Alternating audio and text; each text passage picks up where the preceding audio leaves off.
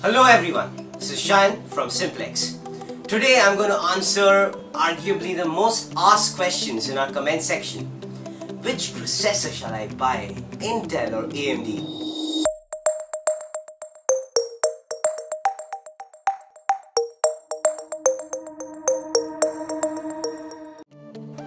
Now guys, back in the days of AMD Phenom and AMD Athlon and Intel Pentium days, things were different. But in 2015, Intel has the Intel Skylake series of processors and also the Broadwell, because they launched two of them nearly back to back. And then again the Haswell series of processors. But what does AMD exactly have to offer us? Well, as far as I can remember, they launched the latest and greatest processor 9590 around 2 years back, 8350, equally old, 8320, older.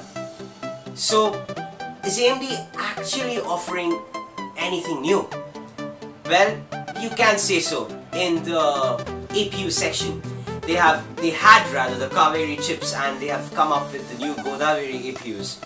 But they are no match against Intel's CPUs. So guys, in 2015, I'd like to make this video really short. Right now, October 2015, a straight and simple suggestion. Stick to Intel CPUs as they offer much newer technology, much lesser heat output, and overall much better performance for your money. Although guys, don't get me wrong, AMD is not a bad hardware manufacturer. They are pretty good guys, and I'm waiting for the AMD Zen. Hopefully, AMD is going to do something really great in the near future, and I'll be able to suggest you guys to get AMD chips.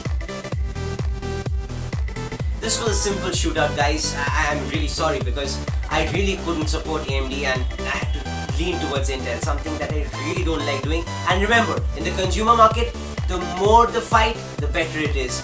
Something like this is actually giving Intel an unfair advantage, and let me tell you guys, Intel I'm sure has much better technology back in their headquarters, but just because AMD isn't pushing them hard enough, they're not coming up with anything groundbreaking.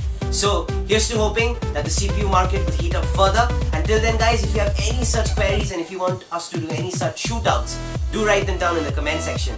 Lastly, if you like this video guys. If you did not like it, dislike it, but leave me positive criticism as to how can we improve ourselves. But most importantly guys, subscribe to our channel as that helps us out a lot. Over and out.